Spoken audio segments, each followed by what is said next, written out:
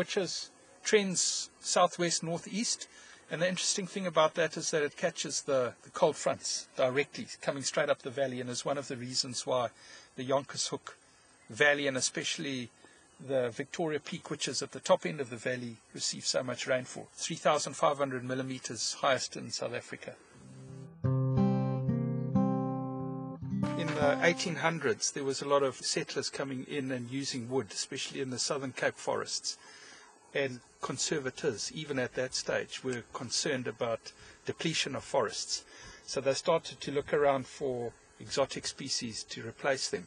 And they brought in eucalyptus from Australia, and they did bring in the black wattle, but that had another use, for tannins. And then the pinus species from Mediterranean and from North America, and started planting those out. And by even as early as 1900s, farmers were getting concerned because they noticed that their streams were declining below the plantations. And that built up into a real concern, which was taken to the 1935 Fourth Empire Forestry Conference, which is held here in Cape Town. The Fourth British Empire Forestry Conference assembled on the 2nd of September 1935 for a 5-week tour of South Africa. The Secretary for Agriculture and Forestry, Dr. Viljoen, spoke on the question of the influence of afforestation on water supply, about which a controversy had arisen, especially with regard to the use of exotics, notably the eucalypts and to a lesser extent the pines. They asked the conference for an authoritative opinion. They acknowledged the problem and agreed to a program of research, hydrological research, which was initiated here. And in 1935, that year, they started building infrastructure in this catchment. So we've been monitoring since 1935 hydrological response of plantation forestry. And we had about 9 catchments and 27 rain gauges set out around the whole catchment. And that has been a great scientific research, which was acknowledged worldwide because it was one place where we got solid results, and we showed quite fairly conclusively the impact of plantations on water. We apply certain rules of thumb. In here where we grow pines, the water use is about 300 to 400 millimeters per year. That's a rainfall equivalent. So it's using up the equivalent of 400 millimeters of rainfall, which doesn't come out in the streams.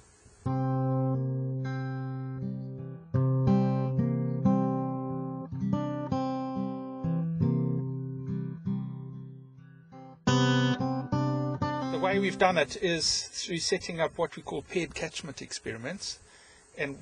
And what you do is you find your pristine catchment and you build your monitoring infrastructure in there, and you monitor it over several years to see how they both respond to the same rainfall input. And then you plant up one of them and you use the other as the control.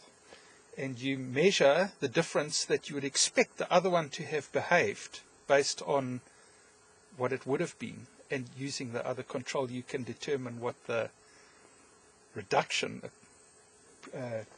that's driven by the plantation forestry.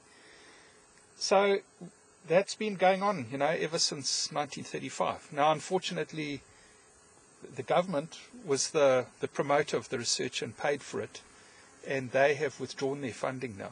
So it's come to an end, which is very unfortunate because the data set that we've got from this is priceless. Langrivier here is the control catchment and has never been planted up to trees.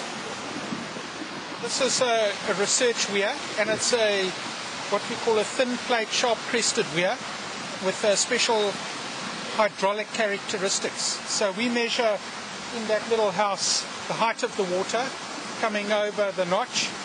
By continuous measurement here, over years, we can understand what's coming through down the stream.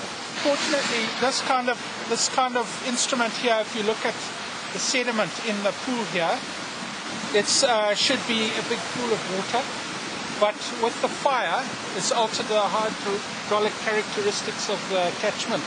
And after the fire and the heavy rains, a lot of soil came down and has got trapped in here.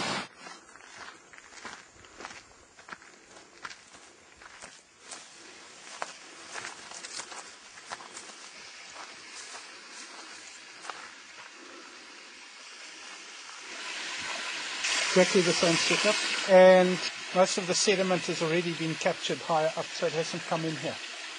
But you can see that there must be a high level of nutrients coming in here now, because it's full of algae, which is not a normal situation being released from the fire.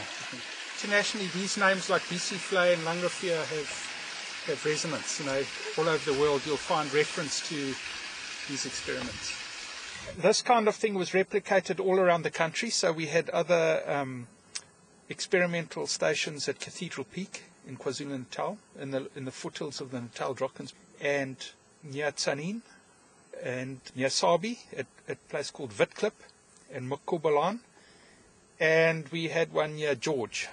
Those didn't last as long as this one did, but some of those concentrated on the impacts of eucalyptus on runoff. And the eucalyptus have been shown to be quite a lot more prolific in their water use. So much so that you could bank on about 600 millimeter rainfall equivalent from eucalyptus. But in one or two cases in Tsanin, the catchment dried up completely, and the stream flow didn't reappear until 4 years after clear felling. And the implication of that is that it mined the soil water. So there was a fairly deep soil profile, full of soil moisture, so it used up the rainfall that was coming in as well as the existing soil moisture, which would have originally gone into the stream. So it took 4 years for that soil profile to re-establish itself before it started flowing again.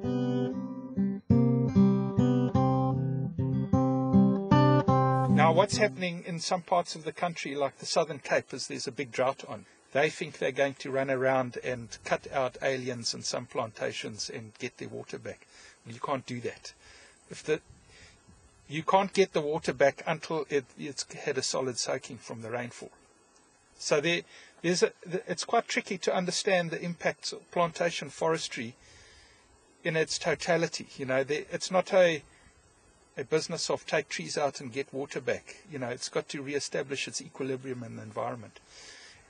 The basis of this work has been used by the government to put in place the legislation around stream flow reduction activities, which controls the whole forest industry and where they plant and how much they plant, much to the chagrin of the commercial forestry people. And they have not been very accepting of what's been done here and elsewhere. But the point is, it's true.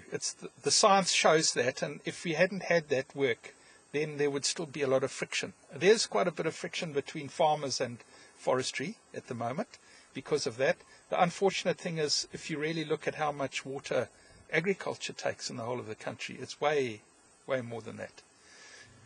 So, you know, that's where we are today, and there's still this debate about, you know, how much trees use. I think we've established that fairly solidly. It all comes down to managing your landscape carefully and understanding where you want to use water and who's going to use it and what value you're going to add to that water use. This catchment area has had trees in it since the 1930s, and there have been about 3 rotations in them, and you know the water that comes down through these trees runs through our instruments here.